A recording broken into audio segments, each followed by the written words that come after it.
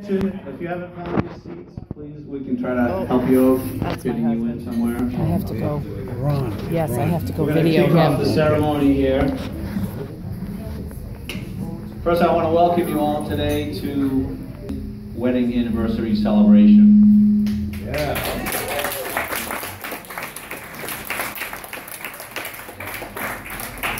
Thank you all for coming. We know it's a rainy day out there.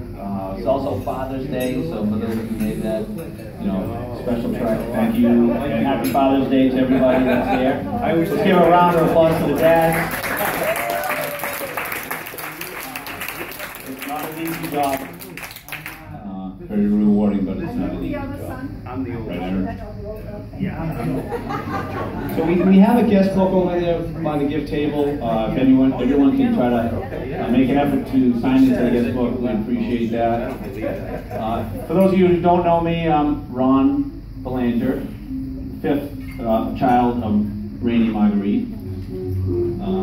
So I'm you'll hear my voice a little bit today to keep the event going today. So without further ado, we're going to do some introductions, starting with the guests of honor. The family, we know them as Mom and Dad, and we're married the pair. Let's give a warm round of applause to Rene and Marguerite.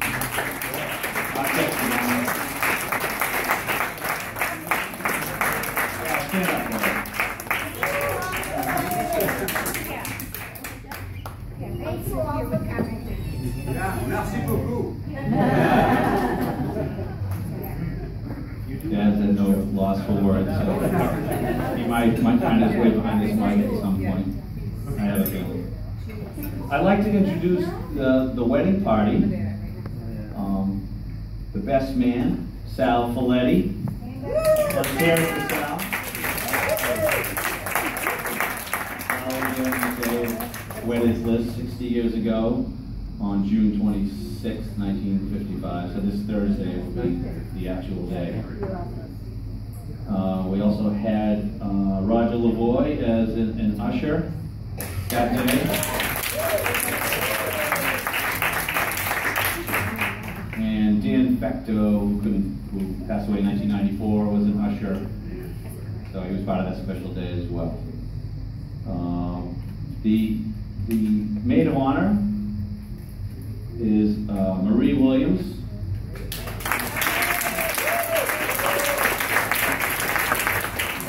I call her Aunt Marie. Lovingly. And we also have Jean Lynch, who was a bridesmaid that day. Thank you for coming, Jean.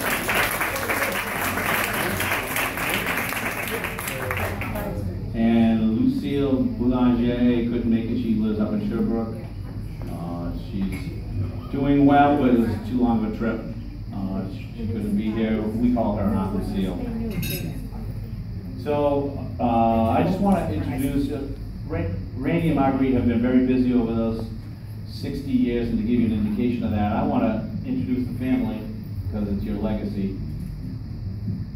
So starting in order of appearance, we're not going to use the old word today, not the old, because we could say the most mature, but that would be debatable as well, right?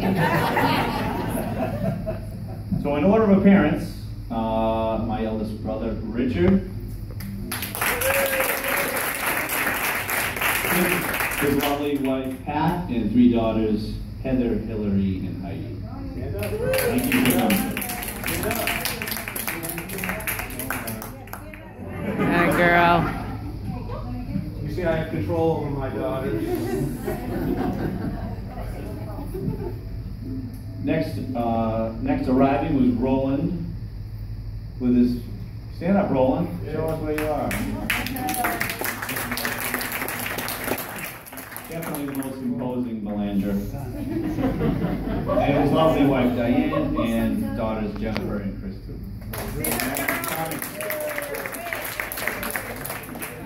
We have Gloria Levine, the organizer and the glue that helps keep things together. And Stuart, one of the many awesome brother-in-laws. We have Michael, Jamie, and Lauren.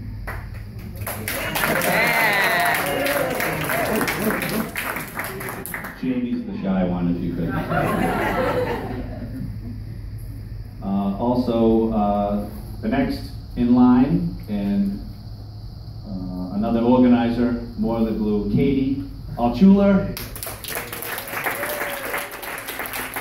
Let's be honest, it's the girls that make things happen. We just do what we're told. The girls pulled all of this together. I'm giving them complete credit. You guys did a great job. Her husband Jeff and 3 sons, Jay, David, and Kevin. Chuck, put your hands up.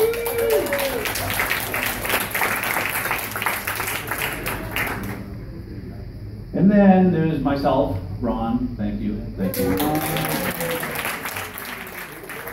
And truly my better half, Liz. And my son Aaron and daughter Haley, right over there.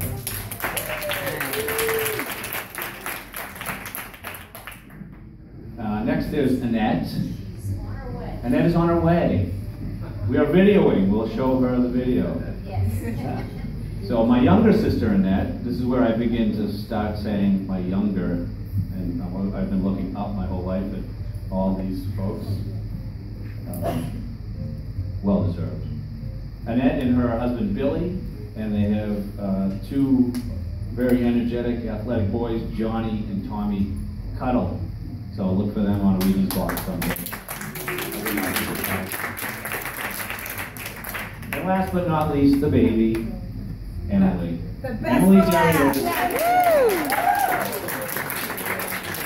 And her husband Steve, son Nicholas, and lovely daughter Krista. Thanks everybody for coming. So, for those of you who may have been keeping track, that's 7 children and 17 grandchildren. Woo! Awesome. I think you guys did a pretty good job. Well, they've been busy, like I said. So as Mom likes to say, 7 is God's number. So 7 children, and then at 7 grandchildren, we couldn't stop, so we had to keep going to get to 17.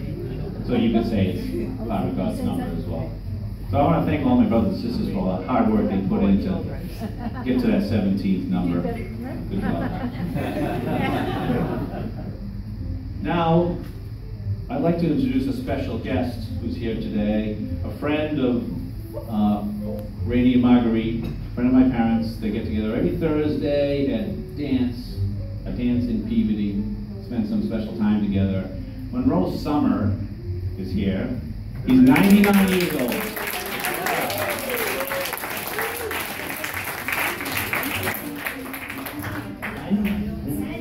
99 years old.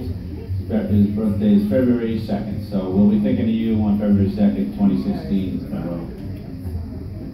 So at this point, I would like to call up the most mature in our family, Richard, to give us a little toast, and then followed by, he's going to hand the mic over to Uncle Roger, who's going to say grace, and then we're going to eat. Lunch is ready, so enjoy your lunch, everybody. Here's Richard. I think we need the Johnny Carson theme. And I'll do ball swing, right? There you go. Oh. Thanks, Ron. Good job, Ron.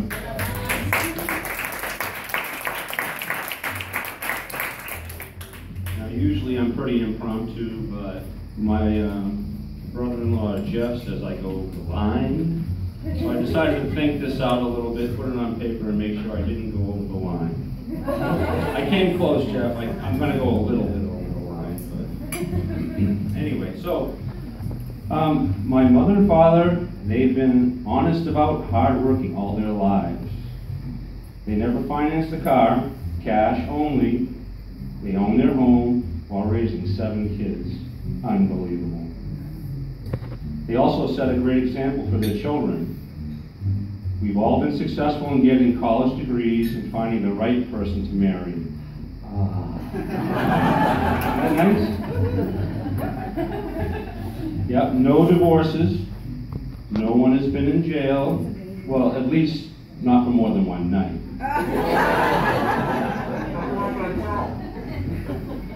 Who could that have been? You know, their influence has filtered down to their grandchildren also. They're all good kids. And to my knowledge, none of them have been in jail. Is that right? Okay, just want to make sure. I thought that. That's what I heard anyway. Okay, well, apparently Dad and Mom was quite a catch before they got married.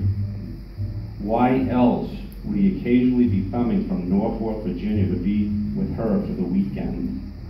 Pretty amazing, that's devotion, isn't it? Yeah. And or she was hot. That's the one joke. That's the over the line. I know, right? I gotta find out what the line is, you know? See why we were debating the mature part? Yeah. Well, you know, my father's son. What's that? Oh yeah. I would have married him myself. Now that's over the line. I might still, I don't know. You're going off script. I know. Okay, off script, get back. Anyway, I teased my father for years about the fact that I was born less than 9 months from their wedding date. Yeah. Well, it was only 4 days less, but it was still less, all right? I mean, come on, he was a sailor, right? But I believe him when he tells me there was none of that until after the wedding. As we know, they are both honest, devout Catholics. In fact, my mother reminded me last weekend of that very fact. She goes, I got a bone to pick with you. I guess she's never heard my joke, but she was like, I got a bone to pick with you. We never. And I said, I know, Mom, I know. I always tell Dad I believe him.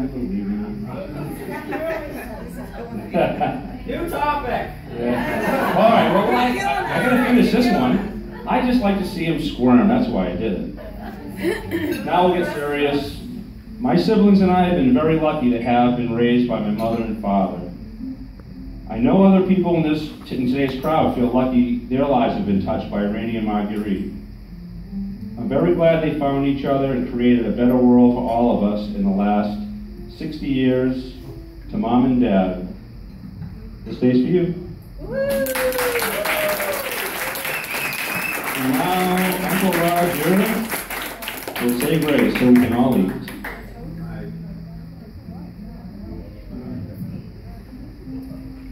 People, bow your head. In the name of the Father, the Son, and the Holy Spirit.